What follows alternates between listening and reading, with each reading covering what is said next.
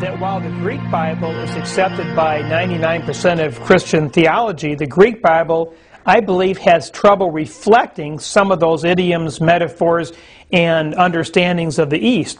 Where the Aramaic is an Eastern language, it's consistent with those traditions and understandings and axioms of the East. And I started reading the translation from the Peshitta text, the Aramaic text in the English. I found it very rich, very revealing, and frankly changed my whole view of Jesus and some of his metaphors and idioms that he would speak about. For example, when Muslims say hello, they say salam alaikum. That means peace be with you. When Jews say hello, what do they say?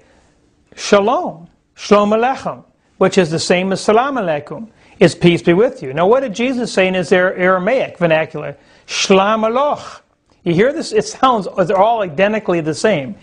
Now one of the more interesting things, getting back to, I told you, the paradigm crash, did Jesus really come here to convert people to the Christian religion and the Christian faith? The very interesting thing about the word convert, which is used 10 times incidentally in the King James Version, in the English translation, the word convert, often used by Jesus and sometimes by Paul, it's the word shlama.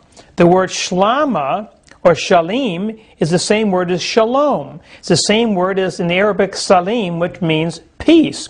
But it also means something other than peace. It also means to submit, to surrender, and to turn around.